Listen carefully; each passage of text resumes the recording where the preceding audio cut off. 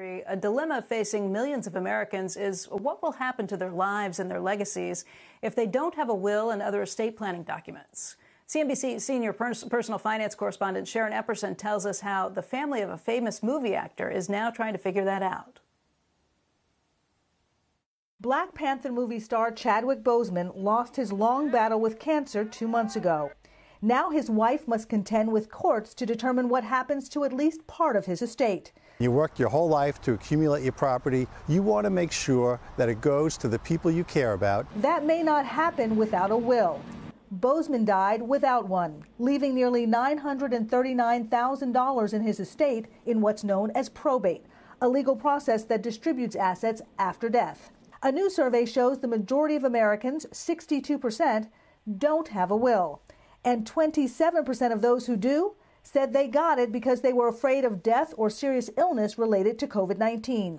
If you're critically ill, as this attorney points out, a will is not the only key document you'll need. No matter how much or how little you're worth, you all need a healthcare power of attorney, healthcare proxy, living will, durable power of attorney, and other financial directives to make sure that your wishes are carried out if you become incapacitated but don't necessarily pass away right away. Now, the cost of these documents can vary widely. Having an attorney create a comprehensive estate plan could cost several $1,000s, but you can also go online and do a basic will for less than $100. Becky?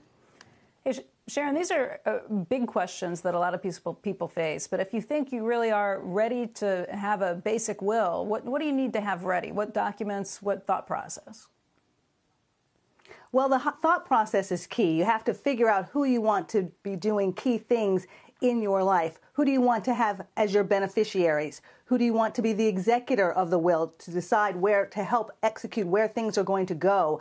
Who do you want as guardians for your children? And then you want to make some specific arrangements about where assets are placed and where they should go. So all of those things are things to think about, talk about, write down, and talk to the people that you want to give these designations to make sure that they're equipped with knowing how to do it too.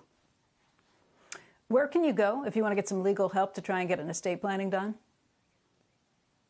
Well, the best place to go is to talk to your family, friends, colleagues, and your financial advisor and get some recommendations perhaps from them on who they may have used as an estate planning attorney. There are also a couple of organizations, traders or organizations for estate planning attorneys, like the American Council for Trust and Estate Councils, as well as looking at the National Association for Estate Planners. Those are two organizations that you can look at. But we have a lot more information about this on cnbc.com/investinYou, places that you can go. The bottom line is, Becky, you got to do it. It's such an important thing that you can actually control.